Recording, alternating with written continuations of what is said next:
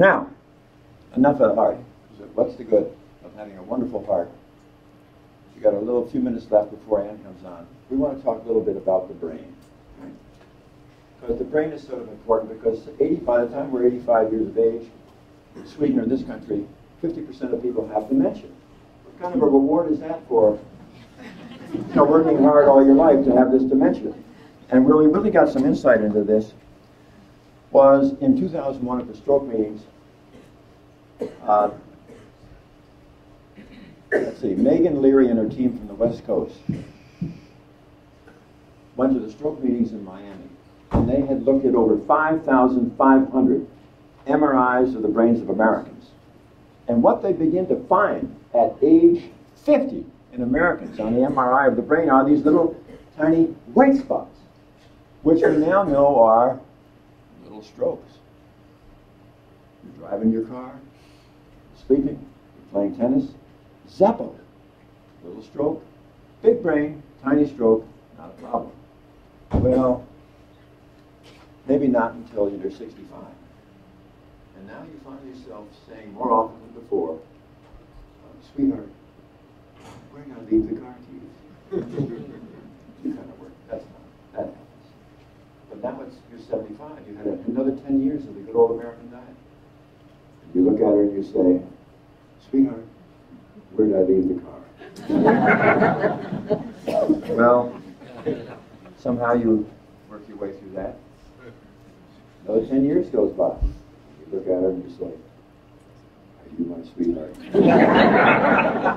I can't reverse that. You don't suddenly get dementia at age 85.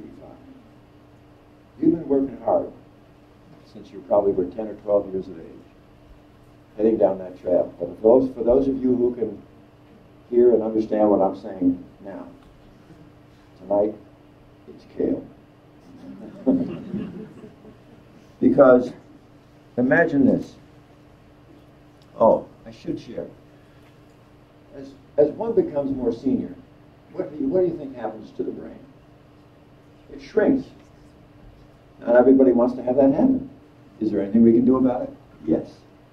There are two parts of the brain that you can enlarge as you become more senior. One is the hippocampus, which has to do with memory, and the frontal lobe, which has to do with executive thinking. How do you do this? How do you make your brain enlarge? Exercise. If you're going to do it walking, it can't be just... You got to do this 4 times a week, maybe 20, 25 minutes, 30 minutes, at a pace where you're almost ready to really break a sweat. Or you can do it biking, swimming, what have you. But here are all these little strokes. 90 I counted once. Can you imagine a message going along a nerve in your brain? Boom, hits a scar. I'll go to the right, scar, left, scar. Can't undo that. You got to protect your brain. How do you really do it? Keep the nitric oxide high. If you're eating to protect high nitric oxide levels for your heart, you're also automatically doing it for your brain.